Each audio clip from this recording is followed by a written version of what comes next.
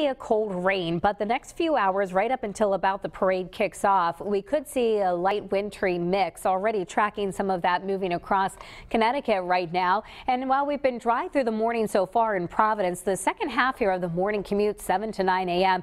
is when we expect to see the precipitation moving in. So 34 degrees, feels like 27. Northeast winds right now 8 miles per hour. Green, that's the rain. The pink, that's that icy mix. Hartford dealing with a little bit of freezing rain right now. And as this moves east into Rhode Island and southeastern Massachusetts, from Providence south and eastward, we're mostly in the middle 30s right now, but it's those northern and western communities of ours that are slightly higher elevations up in the hills that will hover right around the freezing mark next few hours, and that's why we're watching for those slippery travel conditions for the morning especially. It does turn to rain, but slick roads here now through the late morning. Wednesday, looking at a low threat tracker, it's going to be a very mild day, increasing confidence in maybe some significant snowfall on Thursday. Enough to plow and shovel, some travel or school disruptions possible as well. Outside this morning, under winter weather advisory, again, mostly for the morning hours as we track the potential for some freezing rain. That trip between here and Boston may be a little icy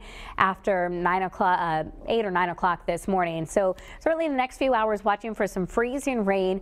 Be careful on the roadways. We're at 33 in Smithfield, mid 30s Providence, Newport at 36. So cold rain in New Bedford as this pushes in. It's the leading edge here of some warmer air trying to arrive. We'll pick up about a quarter to a half an inch of rain before the system makes its way through, and then eventually you can see the center of low pressure. It'll bring a cold front through, and it's along that front that we may see our next storm develop on Thursday. So let's time this out for you. Again, it's a wintry mix away from the coastline this morning. Boston's right on the edge. May see some flakes or some freezing rain before changing over to a cold rain in the afternoon. Notice that rain snow line does lift to the north. This is at 2 o'clock. Really kind of damp and raw day for us. 5 o'clock this evening, lingering showers for the evening.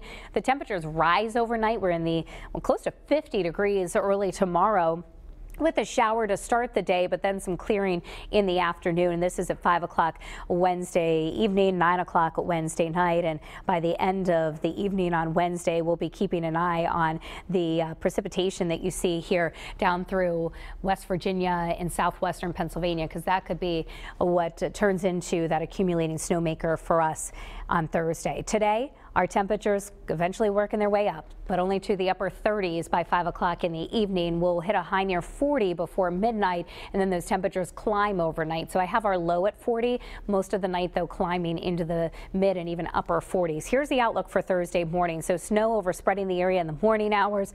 It'll continue throughout most of the day. This looks like a daytime storm, and despite how warm we are tomorrow, it looks cold enough for mostly snow. This is one computer model's take, European model, but bringing in some decent accumulations to our area on Thursday. So the track and intensity of this, still some questions. There's a large spread in our computer models with both of those. There is the potential for 6 inches or more of snow with travel and school impacts possible. Again, we're going to be really fine tuning the details on that Thursday storm. We'll get more data in throughout the day today.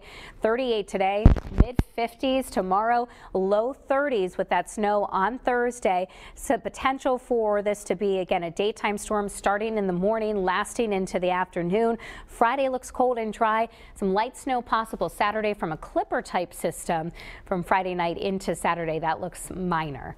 A lot to